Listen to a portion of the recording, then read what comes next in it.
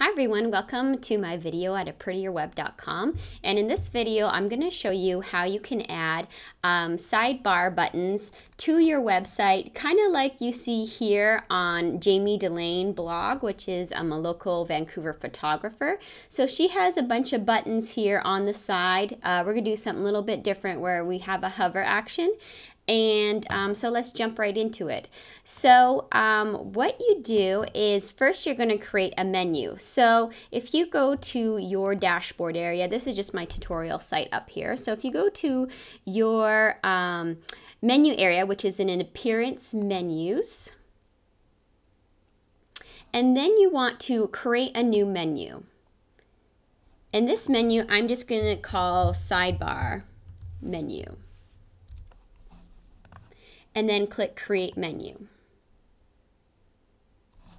Now I'm just going to add a few pages that I have on this demo site, and I'm going to add it to my menu, and then be sure to click Save Menu. So now I have the links that are going to show up on my sidebar. Now to make it appear my sidebar, I'm going to go to my widgets area. So that is under Appearance Widgets.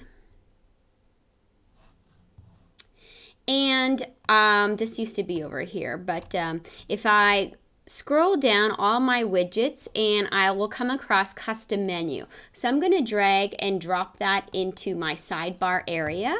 And once you have it dragged, you'll see that there is a drop down for you to select the menu. So I am going to select that sidebar menu that I just created, and I'm going to click Save.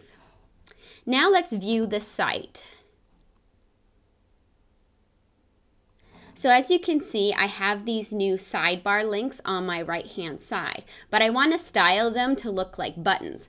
So that is where I'm going to add some special CSS to this. Now don't get frightened. You can copy and paste pretty much the code that I have in my blog post, and I'll show you where you can paste it. So if you go back to your dashboard, where you want to paste this is your editor area. So go to Appearance in Editor. And it should show up right away with your style.css file. So you'll be wanting to paste in all that code here. So on my website, you will have some sample code, and just paste it into the style.css. Now sometimes an update file. Sometimes this update file won't be accessible because of permissions maybe on your host. So if that's the case, then you can also install this simple custom CSS plugin that will let you copy or let you paste in some CSS and change your styles.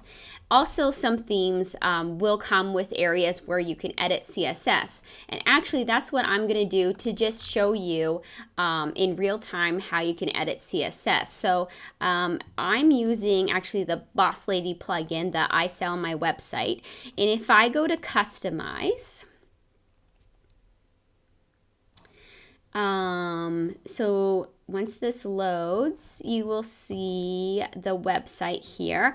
And if you're not familiar with the customizer, this will preview all the changes that you make on your website, and it will show you on the right hand side. But these changes aren't live until you hit save. So I'm going to go to my Custom CSS area. And I actually already know the classes that is being used. So first, I'm going to enter widget nav menu and the list, and I'm going to take out any margins and padding. So I don't have any on my current right now, but I'm going to make sure I take those out. And I'm also going to do that for every list item.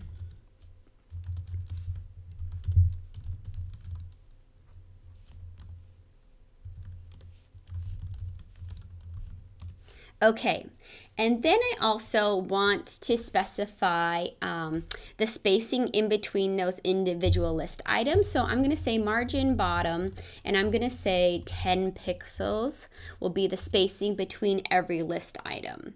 So on my right hand side, you'll see probably this move a little bit, probably not that much, I guess right now, but you'll see more obvious once I add my colors. So now to get those colors for and make it look like buttons, I am going to target the link CSS, and I am going to add a background color, and it's going to be a hex color of EF1F87.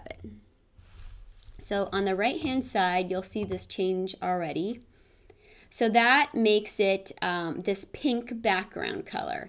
And if you want to pick a different color, you can go to colorpicker.com if you're not familiar with hex colors and play around with this tool to pick different colors. If you want a blue, click on this tool to find your hex color, and then you just copy and paste, whoops, that's hard to read, copy and paste this value here into that the background color here. So then in the text color, I'm going to say color, and the hex color for white is 6F. So 1, 2, 3, 4, 5, 6. And that is going to be the text color of my button. So you see that there.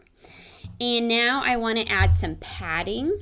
So I'm going to say 2 pixels above and below my button. So you'll see there's a little bit of space added here. And then I want to say 6 pixels to the left and right of my button. So you'll see some extra space added to my left and my right. Maybe I'll make it more obvious for you in the demo here.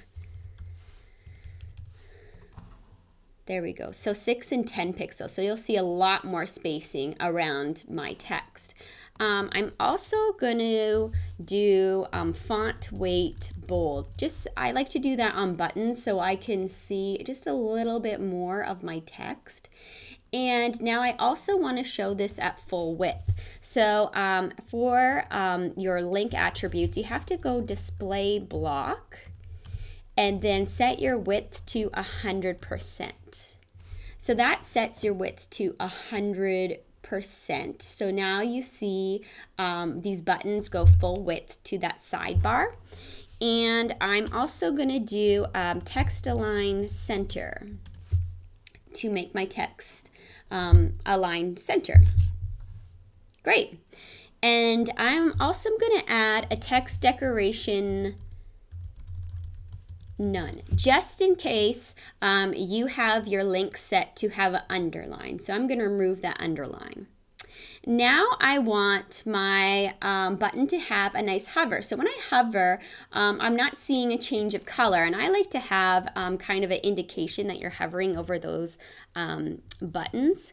So I'm going to copy this selector again, my link selector, and then I'm going to do :hover, which targets the hover styles of this button.